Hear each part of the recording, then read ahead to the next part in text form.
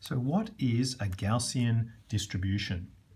Well, it's the common bell-shaped curve, sometimes often called bell-shaped curve, because this probability density function looks like the shape of a cross-section of a bell. And here's the equation for the probability density function, and the mu is a variable and the sigma is a variable, and it turns out that mu is the mean of this probability density, and sigma is the standard deviation. So sigma squared is the variance, and that indicates the width of the bell. So these are the two parameters which change the shape of this bell. If you change mu, you can move it up and down, and if you change sigma, you can make it wider or narrower. And it is a probability density function, and so what does that mean? Well, we've got video on the channel on what is a PDF, so I'd encourage you to check that out if you're not sure. But this is the value that is plotted, so that's the little x on this axis here, and this is a function which little p means it's a probability density function of the random variable capital X. So that's what we're plotting here. Okay, so this is the Gaussian distribution. So why is this so famous? Well, I just want to point out a few things about it. Well, one thing is that it's often used for very general sort of statistical analysis of things, but actually it rarely exactly applies. So for example, you might have heard of it for scaling of marks, and often students' marks are said to be scaled according to the bell curve or according to the Gaussian distribution. Well, what that means is we've observed that students tend to get marks in a class. If you did a histogram of their marks, they tend to have a shape of a bell in terms of a small number of people get high marks, a small number of people get low marks, and most people get marks in the middle. But the Gaussian is not the only curve, the only probability density function that has the shape of a bell. So others could be used.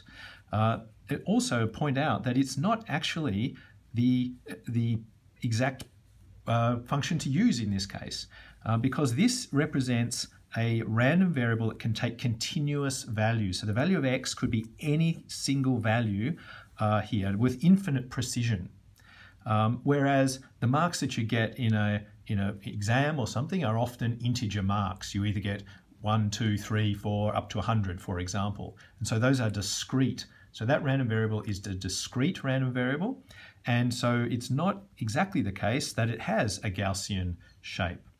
Another aspect of it is not just that it's continuous, so it doesn't apply to anything that's discrete, but also it goes to infinity. So this density function says that there are some values with a smaller probability that are very, very large, and some that are very, very large negative values.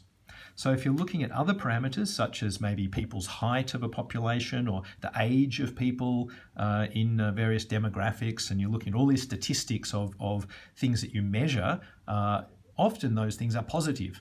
People's ages are positive, people's shoe sizes are positive, people's heights are positive. And so even though those variables, those random variables, would have a, generally speaking, bell shape to their distribution, they're not going to be exactly the Gaussian. So why is it that the Gaussian is used? Well, there's a thing called the central limit theorem. And so I'd encourage you to have a look at the central limit theorem. We've got a video of that on the channel. And this says that any number of random variables, if they have the same distribution, each one of them, and you add them up, then the overall distribution will be a Gaussian shape, irrespective of the individual distributions. And so there's information on that channel, so on that video, so I encourage you to have a look at that. And one important thing, just finally, is that if you have two random variables, and I should say therefore, the example I give there is noise in digital communication systems, where there's electronics that have electrons in them, obviously, and those electrons heat up, and the value that you receive from those electrons that are moving in random ways is noise. And so those electrons can be moving in all the sorts of different directions, positive and negative, and therefore they do have a Gaussian distribution. And importantly, if you add two random variables, each of which has a Gaussian distribution, then the resulting random variable is also Gaussian. And this is an important thing for communication systems. So if you have multiple amplifiers in your system or multiple sources of noise, when they add, as they do in your system, by the time you receive them and sample them, you will still have a Gaussian distribution to the noise. And that's an important property of Gaussian distributions. So if you found this video helpful, please give it a thumbs up. It helps others to find the video. Subscribe to the channel for more, and check out the webpage in the link below where there's a full categorized list of videos on the channel.